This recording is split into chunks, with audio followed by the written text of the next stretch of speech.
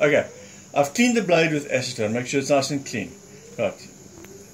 Your paint, I put, I would say it's probably about 15 centimeters away. The thing is, once you've sprayed, it'll tend to run, but you'll see it's a very, very, very fine layer. If you get blotches and stuff, before it's dry, take a piece of toilet paper and you can actually wipe it off, and that'll also clean the blade. So if there's any oiliness on there still or whatever, you can actually do this with the positive resist, and it'll clean the blade.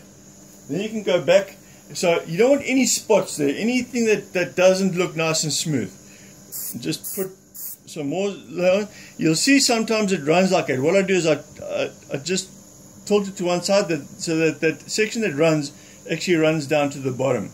And I'll sometimes, if it's a thick layer, just run a piece of toilet paper on the edge, and you'll see it'll fill in that area that you've just cleaned off. So especially when you're trying to etch very thin blades, narrow blades, and you don't want a line going through, that'll run it. But make sure that the area that you want to actually etch is nice and smooth and clean. You've got no spots in there, no dirt on there, nothing. Okay.